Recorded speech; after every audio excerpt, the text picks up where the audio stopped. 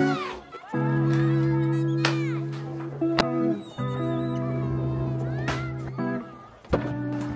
guys, welcome back to the car. Thanks for joining me. I'm about halfway through my trip, my journey down to London. I thought I'd quickly stop off and grab a matcha because I am lagging. Like, it can't just be me. I know it's not just me, but why do I get so tired driving on like ugly, boring motorway drives? Like if it's scenic, oh my God, I could drive all day. But when it's just grey motorway, not really anything else, I get so sleepy. I wanted to get some food, but there's nothing I really want here. So that will just have to wait till I get to London. Yes, I'm putting 4 sugars in this, so don't judge me. There's no syrup in it.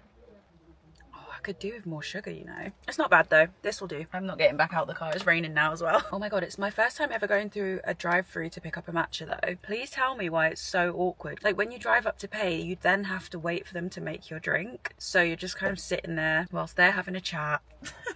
It's so awkward. Tell me if this is like a thing, but it's Tuesday. I left around 11. There are so many lorries on the road. I've never seen that many before, and it's terrifying. There's been a few lorries that are just carrying loads of huge logs, and I'm like, this is about to be some Final Destination shit. Like, but at least that's been keeping me awake, right? Anyway, I thought I'd just get myself situated, and like halfway through the drive, I thought we should do like a little life update kind of vibe whilst I drive, because this is going to take up most of my day, and just have a little catch up and just share what I've been up to with you guys, because obviously I haven't been around on here for a while. It's really lonely in the car without Bronson, because usually when I'm driving he's with me. What better way to not be lonely than to have you guys keep me company? So let's get this show on the road then, I guess.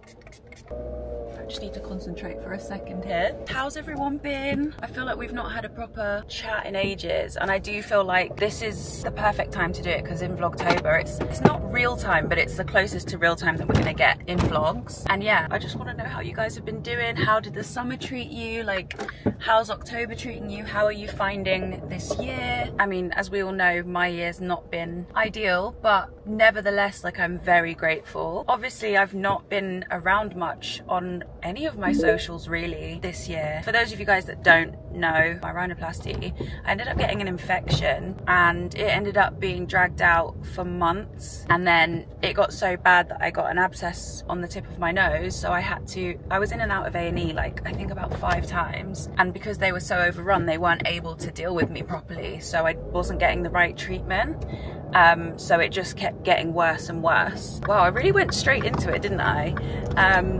And so with all of that, basically I had to have another operation here just to clear the infection, basically just like drain all of the infection out of my nose. So they cut my nose back open and drained it, but they said that because the infection was so bad, they had to remove some tissue from my nose. So basically it doesn't look the same as when I had it done.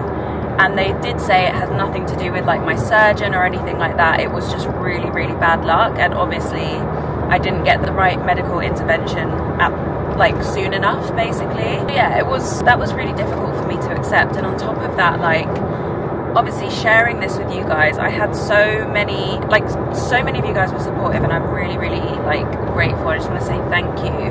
But I did also have a lot of like nasty messages about my choice to have surgery. And so for that to happen, for the infection to happen, it made me feel really vulnerable and kind of embarrassed and like scared to come back online. And not only that, like my nose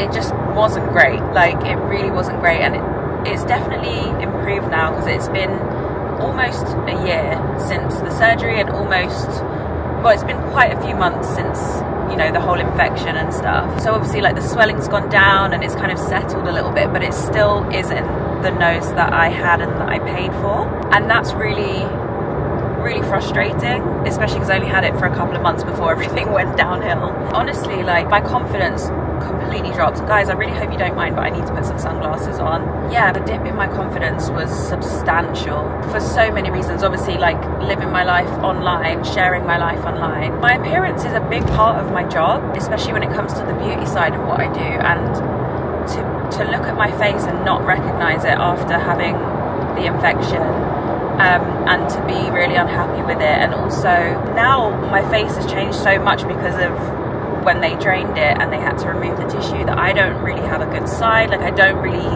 know my face. I know it's like all a first world problem, but it is a real thing, and like everything's relative, but you know, it still was really stressful for me because yeah, my face is a huge part of my job, and it was just hard for me to come back online, especially after all of the criticism and negativity surrounding me having a nose job in the first place. That was basically it. I just couldn't face coming back online, and then on top of it, having so many months off of work, I lost work, so I've not really made any money this year, and that has also, you know, it really did shatter my confidence, and also just not being able to work, I didn't feel like myself.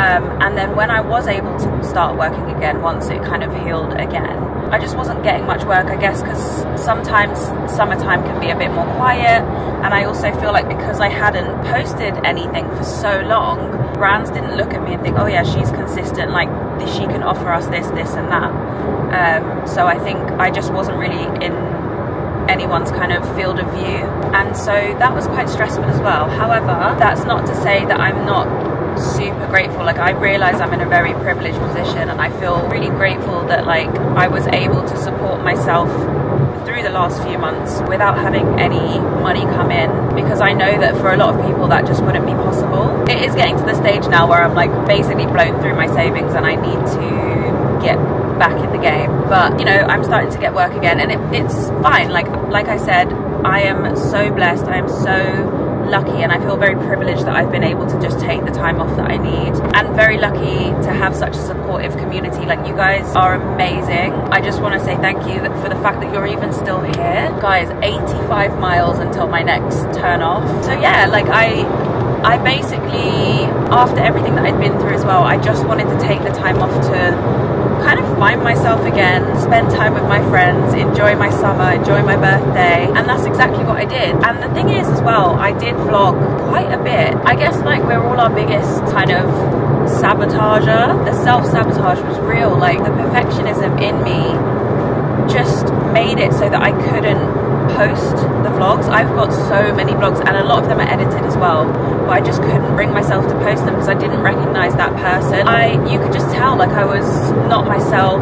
I didn't resonate with myself, and I didn't recognize who I was, not physically but like mentally. Like, I just was in a really weird place, and so I just wasn't happy with the vlogs. And I do feel happy with my decision to not post them, because I feel like it would be posting just for posting's sake. But yeah, like lots of things happened. I saw Sam. We've not seen each other for probably about 3 years at this point, which is ridiculous, but we've both just had so much shit going on. With my friend Hannah, we all went to see Scissor at BST, and that was like my favorite thing ever. The fact that I've not seen Sam in so long, and that's what we're doing together, it was just like, it was emotional, man. It was so good. And that was like a few days before my birthday. I've been up and down to London quite a few times. I've got myself a car.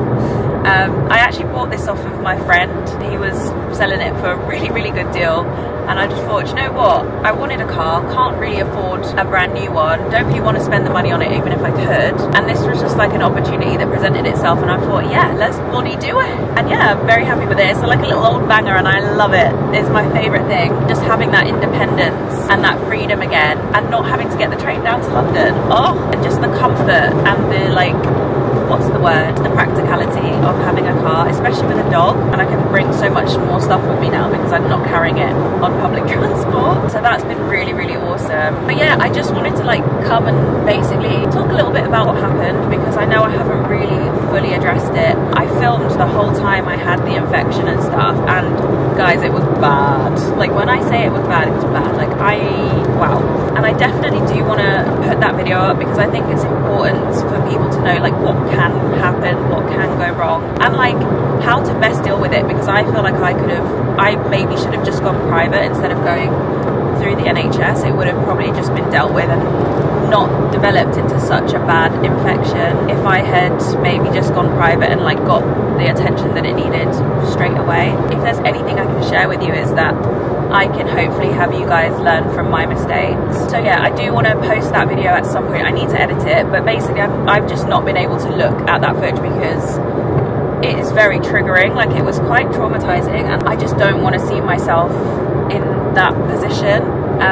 So I've not really been able to look at that footage, but I'm gonna try and get that edited for you guys soon. It got to a point where I was so low that I ended up having to go back on antidepressants, you guys. I think the amount of antibiotics that I was on as well played a huge part in like just my mental health, my physical health, everything. My skin went crazy. Like my skin was so bad for like quite a few months after the infection and the antibiotics, and that was really upsetting as well. There's nothing that makes me feel more confident than having good skin. So when my skin breaks out, and when I say it breaks out, it wasn't like a couple of spots. Like I had spots in every area of my face, and it was just continuous for ages. It was painful. My skin was dry, it was tight, the spots were just sore without me even touching them. That played a huge role in my mental health as well, because I already was uncomfortable with how I looked, and then that on top of it, and then just the discomfort of it as well, like physically. It just wasn't nice. That, along with everything else, not being able to work, not knowing who I am, or feeling like I'm just watching my life go by and I don't recognize the person that I'm watching. I'm not doing enough or anything really, because I literally can't. I did end up going back on antidepressants, and there's no shame in that. And I just want to say, I can't tell you how much better I feel now that I decided to take that step and go back on them. Like I haven't been on antidepressants for like over 3 years, I think, and it was getting to the point where I was like, I need to do something about my mental health, or it's going to get really, really bad really, really quickly. I knew what I had to do, and honestly, I can't even tell you how much better I feel. This feels different than the last time, although I think last time I was also self-medicating with like other things, and I wasn't really interacting with people. But now, like, just even my interactions, just going outside, like I don't feel like I'm gonna have a panic attack every 20 seconds. My baseline is generally like higher, so I just feel a lot more positive, a lot more able to just like do the basic things. Like I wasn't showering, guys. I was just lying down all day. I wouldn't shower. I didn't want to talk to anyone. Like I was so depressed. All I can say is thank God for antidepressants. And yeah, this is my PSA to say everybody has issues. Everybody goes through it, including me. You're not alone if you're feeling like you need help. I feel like if you do feel like you need help, go and get help. I promise you, whether it's, because antidepressants don't work for everyone, but whether it's antidepressants, therapy, whatever the option is, like just go and get help. I promise you, just even taking that step makes you feel so much better. Just the fact that you've done that for yourself will make you feel better, let alone like the actual healing with the meds, with the therapy. I couldn't recommend it enough. I promise you, like just acknowledging that there's something wrong and getting the help changes everything. I just feel so capable now. Like I feel like I just get up and get stuff done. Do you know what I mean? Whereas before I literally couldn't. I was frozen. I was paralyzed. I felt like I was in a really bad like sleep paralysis dream, and I just couldn't get out of it. So yeah, that's all to say, you're not alone if you're feeling shit, and there's no shame in asking for help. There's nothing wrong with taking antidepressants. Like some of us just have a lower baseline. There's nothing you can do about it except get the medicine and the help that you need. Yeah, I don't know.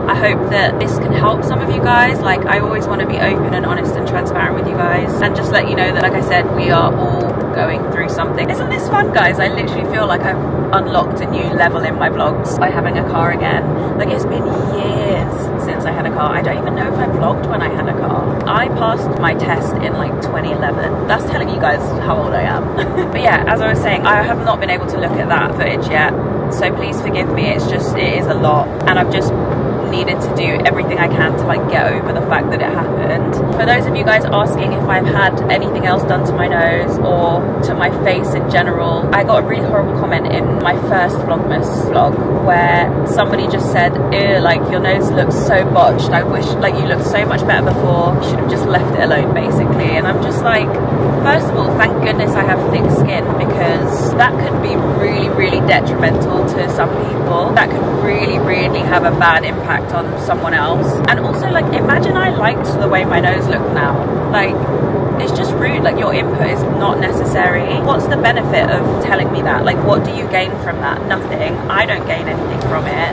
You're already telling me something I know, and you could be triggering me massively. I just think some people sometimes think that people that share their lives online aren't real people, and it's just not the case. And I think those of you that do leave nasty comments and unnecessary comments just need to remember that I'm a real person. But yeah, for those of you guys asking whether I've had anything done since then, the only thing I've had done is a little bit of Botox just recently. I haven't touched my face otherwise at all. I haven't even had my jaw Botox, so I think that's partially why my face looks different as well, is because my jaw's wider. I kind of realised that I prefer my face without it. That moves me on to where I'm going now. I'm going to London, and then I am travelling with my parents to Turkey. So it has been almost a year since my surgery. It's been literally 11 months, just under, by the time I'll be in Turkey. Yeah, if you guys haven't guessed already, I am going for my revision. It's been a long time coming. The time's come around really quickly as well. Like, I'm super nervous also after everything I've been through, but I also know that I'm not happy with it now. And again, like I said, I had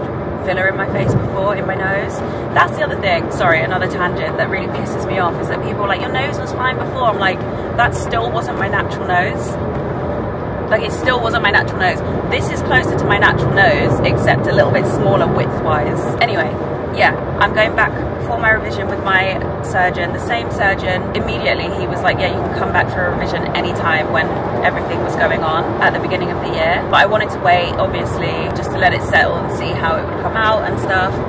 And yeah, I'm not happy with it. Thankfully, I don't have to pay for the revision. I do have to pay the hospital fees, but only because it's a private hospital. Compared to like the initial surgery and how much a normal like revision fee would be, is literally nothing in comparison. So I'm more than happy to pay that, because he is the only person that I want to touch my nose. I think it's going to be quite an easy fix. They said I'd only have to be there for about 4 days after surgery max, which is really great. Like, I'm super happy about that. Hopefully it won't be as like traumatic to my face and my body. I really feel like all I need to do is just get the tip sorted, and hopefully, so I've been left with a really horrible scar under here from when they drained it. They just didn't take much care at all, which is fine. I get it. It's not, you're not doing a rhinoplasty, you're just like, it's a medical intervention. But it would have been nice to not have the really gaudy scar. Hopefully my surgeon can kind of sort out my scar a little bit, and my columella, have it like hanging down a bit more again, because the scar is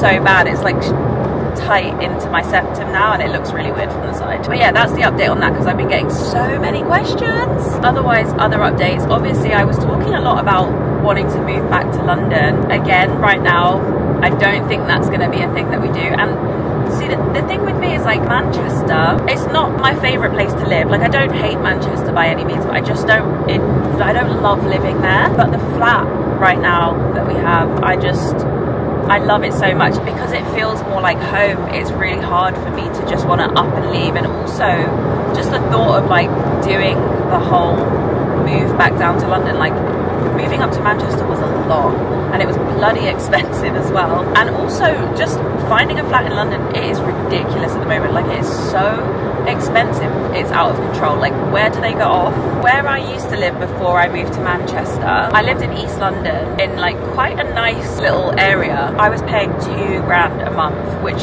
I know is absolutely ridiculous. Like, it's ridiculous. Obviously I moved in there with my ex, and then we broke up, and I was just like, well, I've got to figure this shit out.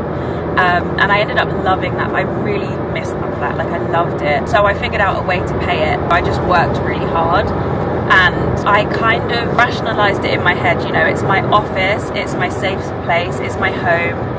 Obviously COVID was a thing then, and I had my dad with me as well, so I didn't want to move him around, and it just made sense to stay there. But yeah, at the time, that was like a big 2-bed, 2-bathroom with like a big balcony, like a winter garden they call it, and that was £2,000 a month, right? That was not including bills or anything else either. Now, in that same complex area place that I lived, a 1-bed is like £2,500. What? That's outrageous. I don't know, I just feel like until I'm like comfortable enough to be paying ridiculous prices where I don't have to think about it, it's just not worth it to me. Like, the market is out of control at the moment, and like nothing's that nice for the price that you're paying. If I have to spend another year in Manchester, who knows, we'll see. But I'm in no rush to head back down to London right now because the thought of it alone is just so stressful. I'm definitely a lot happier now. I've got more freedom with the car, so I can pick and choose when I want to head down. It's cheaper actually for me to drive down than to get the train, which is also amazing. I've made like a really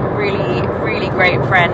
She lives in my building, which is awesome because we're basically neighbours. The first time we ever hung out, I went round to her house and whoa, there was almost an accident just then. I didn't leave her house until 5 in the morning and it usually goes like that most of the time. You know, when you just meet someone and you know that you guys were meant to be friends. As much as I want to come back home to London, I'm now like not so much in a rush because I do feel a little bit more content in Manchester. I'm just trying to think what else I need to update you guys on. Oh, this is really good, guys. It's going so much quicker now. I've only got an hour and a half left. I've been yapping my heart away. I wanted to say as well, obviously we haven't had a proper catch up in so long. If there's anything that you want to ask me about what I've been doing or just anything, or if there's anything that you felt like I could catch you guys up on in the vlogs, because obviously it's been such a long time that I'm out of the loop with like where we left off. Just ask away, guys. This is like an open conversation. I literally, whenever I'm vlogging, I just feel like I'm spending time with my friends. Yeah, I want to know what you guys have been up to as well. Like there's always certain people that are popping up in my comments as well, and I recognize your names, and like I just want to know how you're doing. I just want to know how you're doing. Guys, the sunshine has come out, girl. She came out to play. I'm actually getting a bit of a sweat on.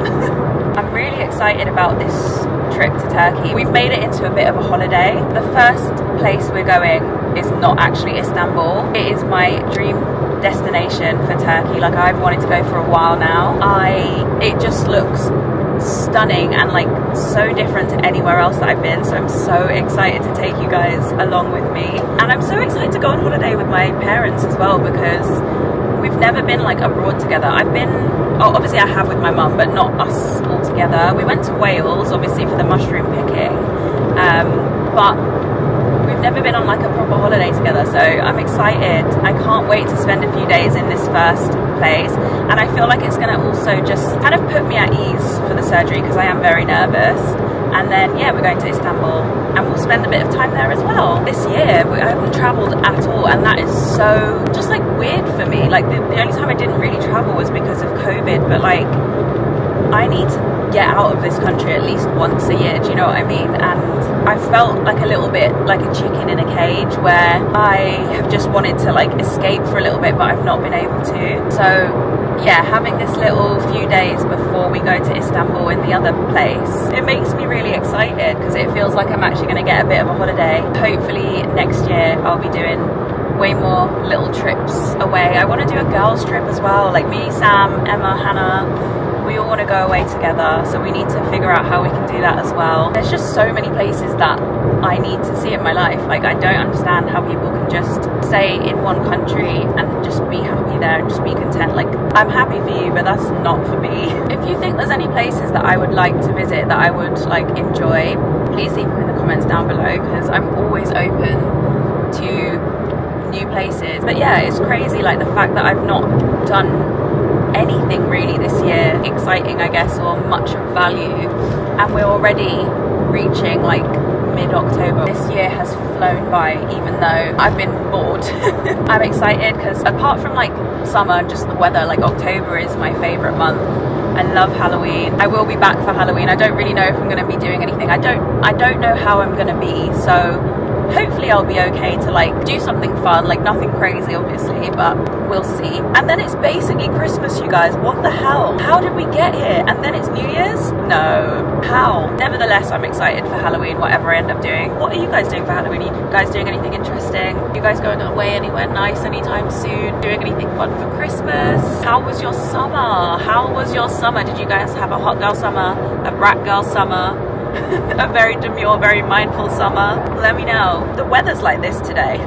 I feel like I've been yapping for ages, so I'm gonna love you and leave you, put some music on and just vibe for the rest of the journey. Thank you so much for coming on this drive with me. It has been really nice to just yap away and feel like I'm just having a conversation with a friend, just letting it all out. It's been a lot less boring than it would have been if I was just driving on this road on my own. So thank you for keeping me company. I'll see you guys in London. Bye. Oh my god, who remembers this song? I walk a lonely road, the only one that